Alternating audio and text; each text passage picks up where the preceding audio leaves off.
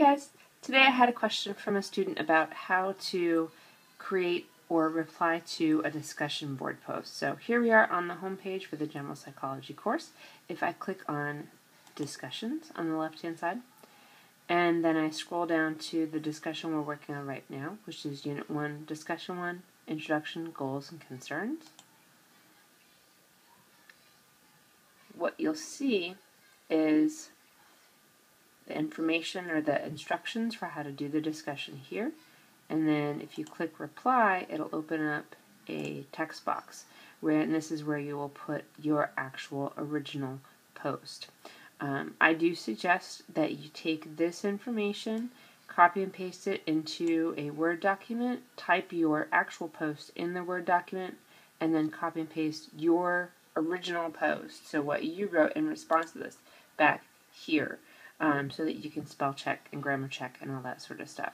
So let's say that we want to reply to someone else's post.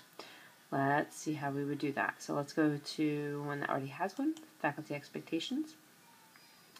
And if we scroll down, we'll see that a couple people have already replied to this one. So here's Crystal's post.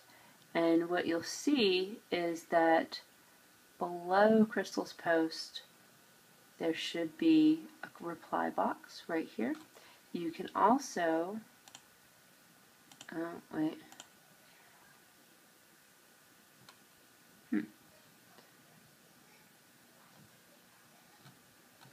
maybe I'll have to reset this one. But you're supposed to be able to simply go and click reply and be able to reply to someone's discussion board post. Let me check this one. Hold on.